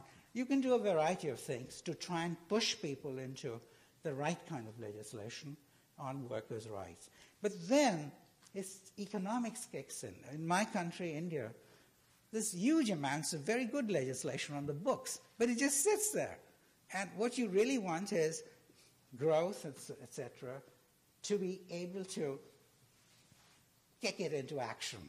Because it's just sitting there, Scott, your kind of frustration really begins to be important, right? So I would say that really you see that in China to some extent, in the Guangdong provinces.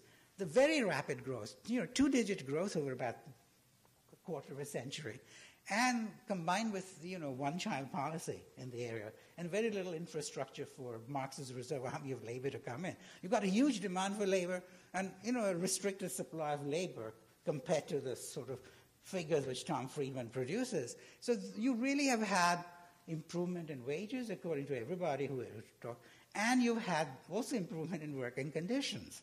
And so I think that is something we ought to kind of emphasize. Of course, so corporations do help. They're not wicked any more than some professors are wicked. Fortunately, they're not here. And that is not the way to think about it. They are making a contribution. They need to be regulated, as Mark is saying, because without a series of don'ts and mechanisms to try and monitor and so on, they will do terrible things. There's no question. One counterweight, of course, is the NGOs and the civil society, which all of you were talking about, and which the students are interested in, because the NGOs bring the reputational problems to light. Because the little guys you can't really do anything about. The little furniture makers who went across to the maquiladoras at the time of the NAFTA. Nobody knows what they're doing, and it's not worth the cost. But the big firms, they suffer a reputational loss. And this happened with Nike in was it Hanoi, where they put those women out who were chattering or something into the sun, much like in Bridge on the River Kwai, where Alec Guinness is put outside. Now that's also another thing. I think we need to worry about how it is done, because all the time I read, well, you people are knowledgeable. I want to ask you afterwards. You always hear about some South Korean manager in a Nike factory somewhere in Guatemala or something. And my sense is that, while we Americans do terrible things too, on the whole, we have a tradition. We've been through a reformation. We have civil society. We have liberal values on the whole, with the dip we had under the Bush administration.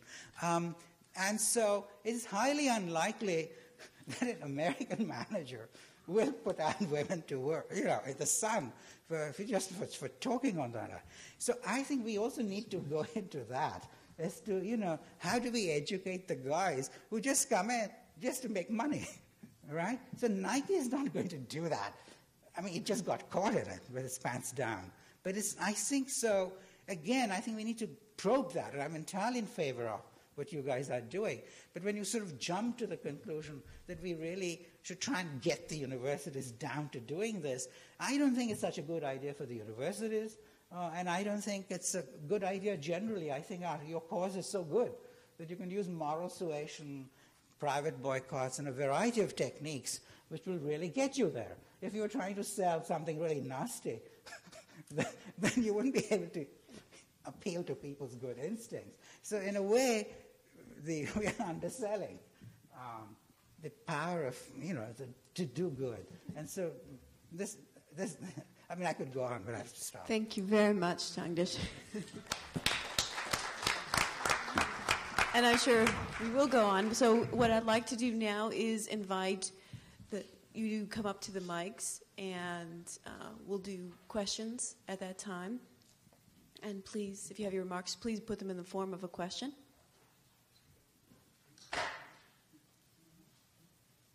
Yep, we're going to have a student. Yeah, no, go here. Yeah. Hi. It's a little short. This is like a multi-part question, and I'm not sure if somebody did address it earlier and I had missed it, but when the standards were established back in the 90s, was there also a penalty regime that was established with that? And how is that implemented if there is?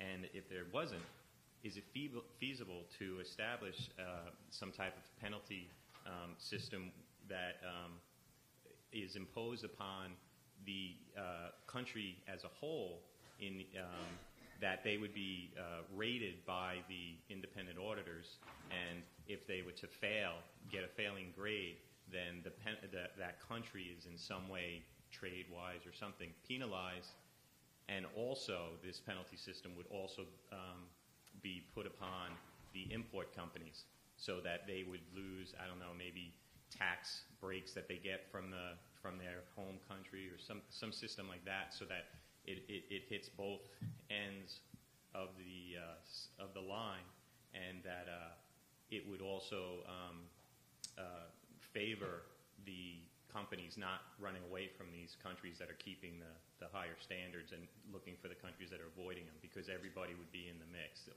All the countries they would go to would be subject to these penalties. Okay. Would Scott, you'd like to take the first crack at that one? Well, just very, very briefly, I mean, I think it's a question that is probably more applicable to the issue of potential trade legislation.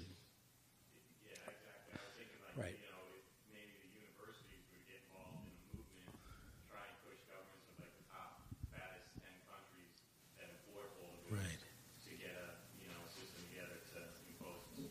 Right, and of course there are, in bilateral trade agreements to some extent, there are labor rights obligations. But I actually, just to get into the substance for a second, I actually think one of the good things about the university approach has been the focus on the factory and its customer in the United States as opposed to the country. Punishing an entire country is a rather blunt instrument. And one of the things that's critical to realize is, and this is not to defend malfeasance, sloth, or corruption on the part of governments or their labor rights enforcement agents, but there are reasons that have to do with the nature of the global marketplace why countries in the global south don't aggressively enforce their own labor standards.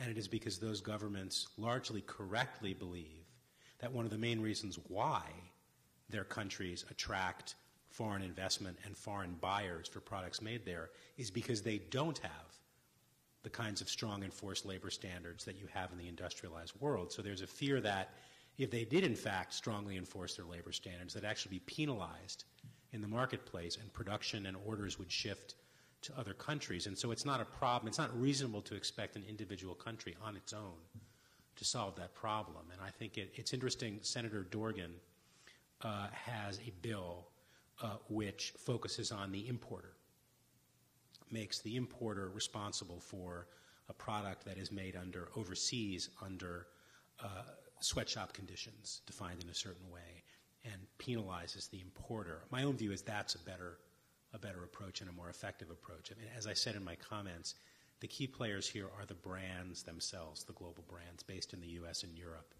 that they drive the car. Did you have a question?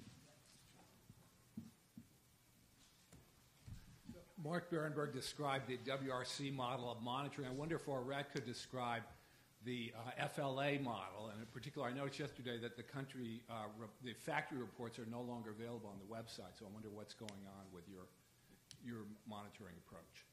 Okay. Our model, interestingly, Scott was just saying that the brand is the institution which drives these global supply chains. And so ours is based on brand accountability. And you were asking earlier, we were talking earlier about the reputational risk which brands face. And that's really the power of the FLA system, is that a brand signs up to it, agrees to give us their entire supply chain. So they give us all their factories. We expect them to install the code at all of those factories and to conduct internal monitoring. We take a random sample of around 4% of their factory list and go and do unannounced external audits there. So you can imagine as a company signing up to the system the confidence you've got to have in your program, because you're handing over to this organization your entire factory list, saying you can pick a factory, go there unannounced, audit it for 2 days, look at the wage records, look at the hour records, interview workers, examine anything you like, and publish the results. So if you're just trying to talk the talk, you're not going to sign up to that program, because you've got to be walking the walk or you'll get exposed. We are still publishing our factory reports. If you didn't find them yesterday, it must just be a temporary, maybe the site was down or something, but we are still committed to that transparency. And we're trying this year to actually make them easier to read, because the information there is very dense, and a lot of people complain that it's hard to extract. So you can go to any one of those brands. You can click on Adidas, click on Vietnam. You'll find a factory where there was sexual harassment in the factory. So that's, for a company like Adidas with its reputation, that's an incredible risk to take, to let us go find sexual harassment and publish it. What we do then is we give the company 60 days to address that problem. So they've got to go in there, set up a corrective action plan, and implement it. And we report out on that as well. So we're not just reporting the bad news, we're reporting what they've done about it as well. And that's the balance the company's then got to strike. They've got to do enough to convince you, the consumer, that they're addressing those problems. So I think it's a very powerful system. And for a brand, for a company whose most valuable asset is their brand, the reputational risk is enormous if they don't do what they've committed to do. Yes.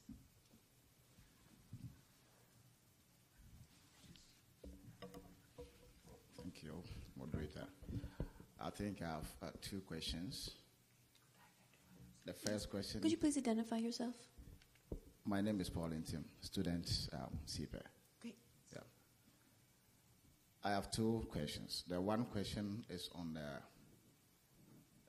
labor abuse, wherever they are found. I want to find out whether the abuse, we've been able to separate intended abuse and unintended abuse.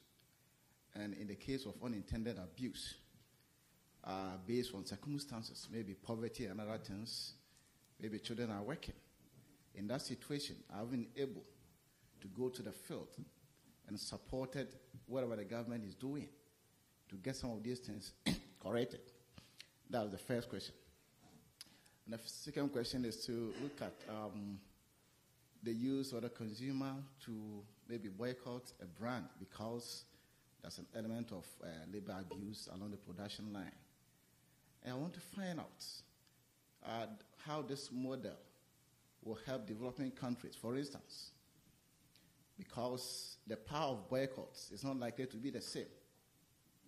So if you're using consumer to boycott, brand, can developing countries also survive in this context? Because if, for instance, coffee, for instance, is known to be children are involved in production of coffee, and therefore, you are using the Western power to, boycott production of coffee or supply of coffee.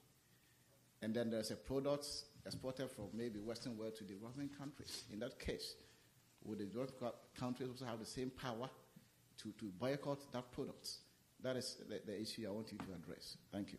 Okay, so there are two issues. One was the boycott issue and the ability of developing countries to boycott those as an effective tool, and the other one is how do you understand the difference between attended and unintended consequences associated with the development and poverty and working with it?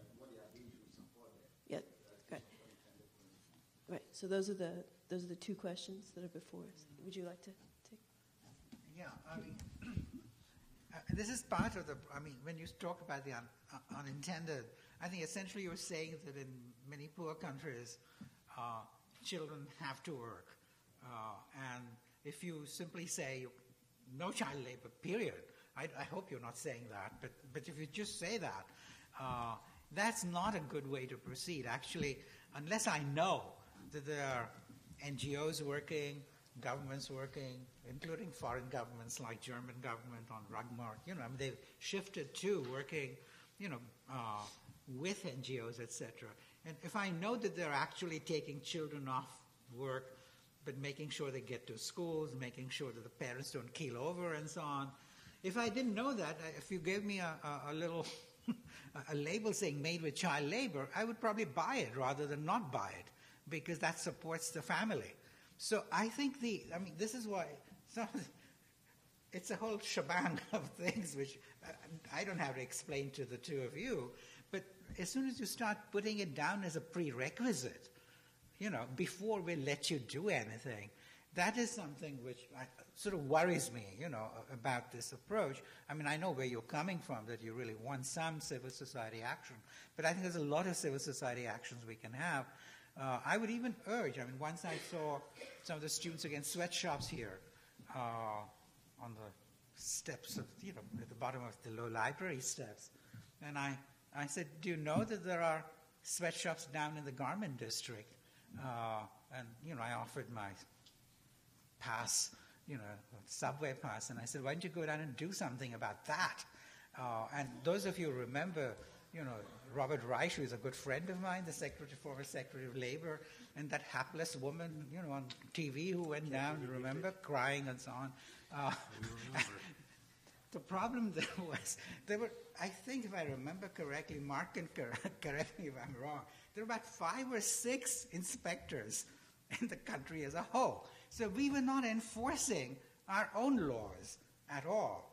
So maybe we could, like charity begins at home. I mean, you are here. Why don't you start by saying U.S. itself should really enforce these laws, and we can do a lot here because after we live here, right? And so we should be able to do that. And that would also enable us then to go to other countries and say, look, we are actually fair-minded, right? We are doing it at home. It's not just a way of imposing it on you. So, I mean, these are the kinds of issues which sort of go through my head, the enormous fund of goodwill which people have towards rights, labor rights, I think has to be canalized in all kinds of different ways. And nothing makes other people more cynical in developing countries than people like us coming from here, because I'm a naturalized citizen now, so I'm an American for some time. Going and lecturing to them, and and saying, and they see the discrepancy between what we have, less than 10% of our labor force in unionized, right? We have Taft-Hartley provisions, and I work for Human Rights Watch on the Academic Advisory Committee on Asia, and there was this report on the fundamental right to unionize, which was saying that, by the Cornell professors, you see, that millions, in inverted commas, quote, here are denied the right to unionize. And they largely it was not because you go around beating them on the head and doing unspeakable things, but largely because under the Taft-Hartley provisions, the strikes are crippled. The force of strikes is crippled. I mean, or much less, because you can't hire replacement workers, or rather you can hire replacement workers, and sympathetic strikes are not allowed. So I'm in favor of the SEIU, etc., as against the FOCIO, because the FOCIO is concentrating on foreign actions and so on. We need to unionize very rapidly here and have our workers actually get benefits. Then we can go and talk to other people more effectively, I feel. But anyway, it's just a thought. Great. So did you want to deal with the boycott? Mark, want to say any words on the boycott concern? No? Okay. Well, Just a couple quick thoughts. I mean, I agree with Professor Bhagwati that it's very important to focus on labor rights issues in the U.S., but I think there's no question that it is true that the U.S. labor movement and labor rights advocates in general do that. And it's, I mean, if we're going to talk about the AFL-CIO, I mean, their current obsession, my own view appropriately so, is achieving changes in U.S. labor law that will address exactly the problem Professor Bhagwati described of the enormous difficulties that workers now have in the U.S. in exercising their right to organize. So I agree entirely that charity begins at home, but I think if you actually look at the work over the last decade and a half that the groups who work on sweatshop issues have done, unions, student activists, academic labor rights advocates, many other organizations, they have in fact focused on policy in the U.S. as well as policy overseas. On the child labor issue, I think it's important to note in countries in which there are high levels of unemployment, there's no economic justification for allowing child labor. If children are working in a rug factory in Pakistan or India or making soccer balls in Pakistan, they're displacing jobs they're displacing adults from those jobs. If child labor is removed from that factory, the jobs will be done by adults. You have to ask, why does the factory prefer to employ children? It prefers to employ children because it can pay children less, and children are less able to exercise and defend their rights in the workplace. So the net effect of allowing child labor in the industrial context is to further impoverish the country because the amount of income earned by the working class in that country is lowered rather than raised. And if you remove child labor from the factory, adults will work at the factory, earning more income, and will be in a better position to support their families so children don't have to work. So I do very strongly disagree that there's something positive about child labor in apparel factories. I think economically as well as morally there's tremendously strong evidence that there isn't anything positive. And it is also worth noting that labor rights advocates globally have embraced the point that if you do remove child labor from a factory, from a country, it is important to have transitional programs that ensure that children do get to school and that families do not suffer too much economic dislocation. Thanks. I'll also just respond to your question about child labor, and from our own experience. We had a Swiss company come to us who make cotton seeds, and they were exposed as having child labor on their farms, their cottonseed farms in India. And they didn't believe that this was true, so they sent someone. It was exposed in all of the European media. So they sent someone out to India, and he came back a week later and he said, no, in fact, we don't have child labor anymore. We used to have child labor, but when we discovered it a couple of years ago, we instructed the farmers that they could not use children. We put it in the contract, and so we no longer have children. We actually stamp it on our bags that they're child labor free. But they came to us and said, look, can you give us a methodology for monitoring this and for preventing this? So we said, sure, but let's go out and have a look at your supply chain and see what kind of a methodology we could put together. We went out there and we found that the farms all had kids on them. And so we pointed out to the company that barring the use of child labor in the contract, making it a legal requirement, was not going to change anything in the local reality. And on those farms, the fact of the matter is that the family farms the farm. It's a 1-acre plot. And in the morning, the whole family goes out to the plot. They work there all day, and they come back in the evening. There are no schools in the village. So if the family didn't take the kids with them, they would literally be alone in the village.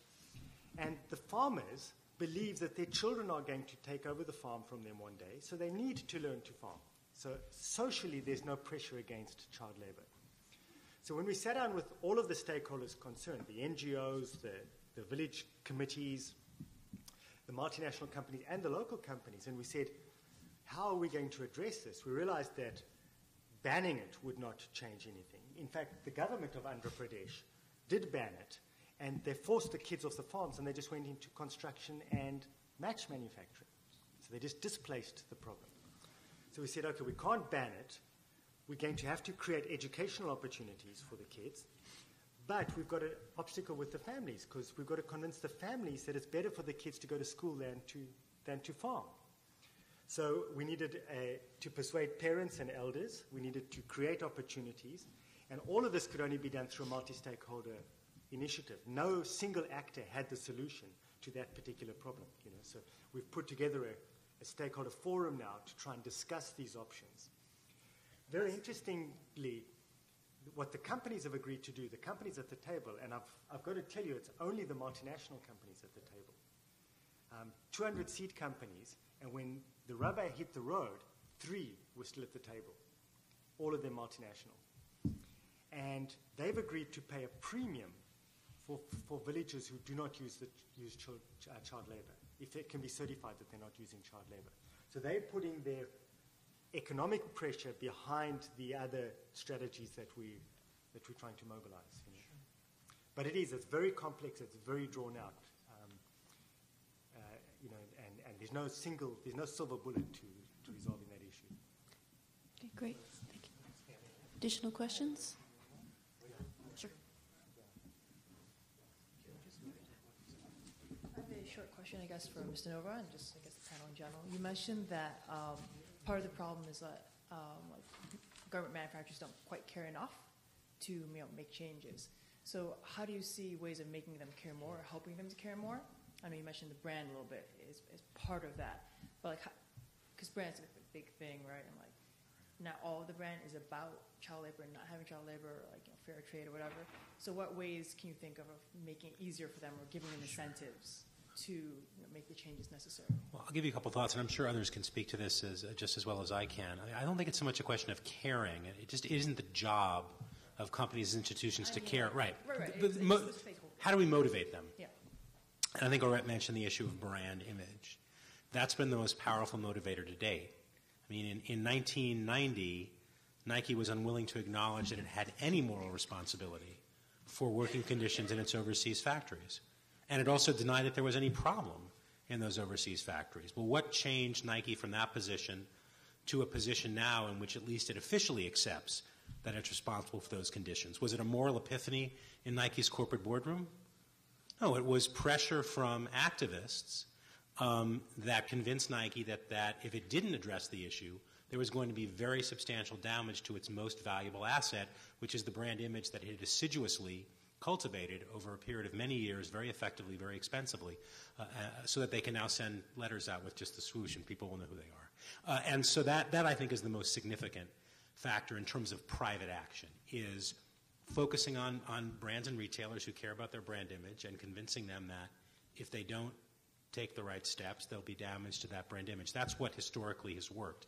Then there's, of course, the whole other issue of actual regulation at the national and international level, the law, which, of course, is another potentially effective mechanism, because then motivation is less of an issue if you actually legally have to do it. Okay, thank you. We'll take one more question. Is there... Professor Bhagwati, disregarding your sort of unfortunate and sexist comment about that hapless woman, I'd like to ask you about your comments on altruism, because I see what you're saying about, you want to be able to choose what you support for people in poor countries and really bad working situations. But it seems like it's sort of a trickle-down model where we have a system that creates poverty, and then we decide how we should fix these people's lives, rather than creating a system that actually allows workers to make money on their own and decide how best to improve their lives. So I'm wondering, I guess for you in particular, but also for the other panelists, how we can really address the issues of giving people agency to make decisions about their lives, rather than having systems that only enable us to give charitably to causes that we believe are most important for them. Yeah, I don't quite know what the impact of that on the current discussion is, but I would say that when you take globalization, there are many ways in which actually it empowers people and moves from the bottom up. Like take immigration, which actually we should be in favor of. All of you should vote for freer immigration, because that there's a lot of evidence that the money from immigration, the remittances actually go to the people themselves, and then that's developed from below and doesn't intermediate through the government. So that's a very fantastic thing. So I think there are lots of ways in which we can give them agency, as you say, or empowerment, or go from the bottom up. So I think this is something which is not contrary to the spirit of globalization in my view at all. And two, you do empower people, like very rapid growth. by enabling people to come in here, on trade, for example, does in fact, and letting multinationals go and create employment does empower people. And as I gave the Chinese example, for instance, where people have been empowered and people are able to enforce their rights which are on the books, people are able to earn higher wages. So it's not either or. I mean, I think you can use globalization as, including trade and investment and so on, in a way which actually does give empowerment to a lot of poor people. And I think there's a lot of evidence for that. So I don't think there's, should we then insist on certain ways in which people might want to do things, like what we've been discussing. I mean, I have, different views on, which way I would do it. But when I say, look, I'm going to do altruism by giving money, like, I have a tiny sum of money compared to Bill Gates, but I give it to anti-malaria research. I give it to child.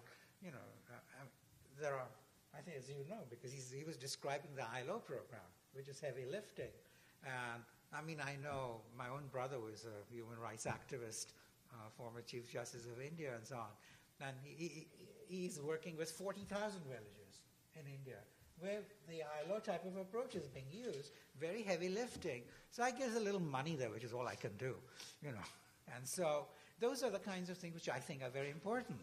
And I give to some women's groups, but, I don't earn that kind of money. But lots of, those are ways in which you empower people. But I would prefer, like choices. I mean, like Mao, Mao said, let 100 flowers bloom, but then he wanted to chop them off. I said, let 100 flowers bloom. If you've got a great idea, I might change my mind and do something which you said. I might even give money for your cause, because I do believe in workers' rights. In workers' rights. I mean, but it's not high on my pecking order right now in terms of how I can help the developing countries. But there is a rights approach, because I sound like I'm paternalistic.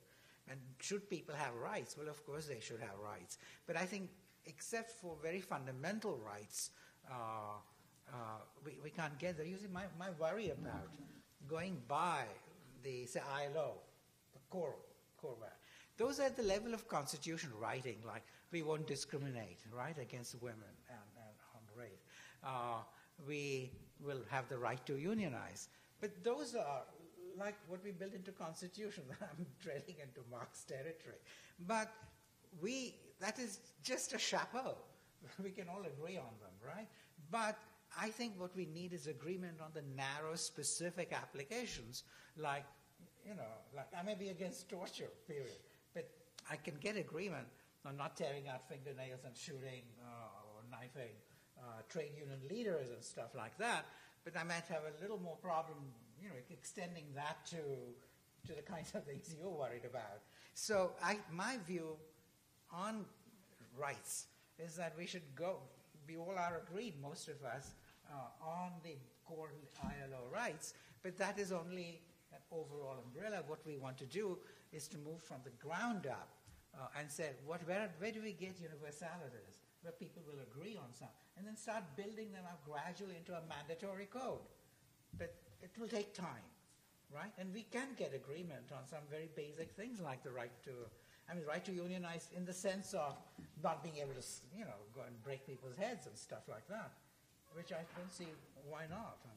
Sometimes I joke about, like, on a TV the radio program, the guy thought I was just a devil with horns talking about something, and he said, do you know which country has, kills trade union workers? I could have died, been lynched actually, but I just couldn't help saying, yes, I know, United States, Jimmy Hoffa, and then the guy just exploded. But of course, he was talking about South America in particular, where you have, like in Colombia, a fair amount of trade union leaders being killed. So those are the kinds of things we can agree on, I think. And then we build it up and make it a greater menu. I think you're starting at the level of detail, which I don't think we can get much agreement on as far as, the other countries are concerned, or even within our country. So that's my worry. Mark, did you have any comments to that? Can't top that. Can't top that. Well, I just wanted to thank everyone for coming, and we really appreciate this was a very effective dialogue, and I want to thank all the panelists for being here and for contributing to a very important role, and this is a conversation that Columbia will continue to have. Thank you very much.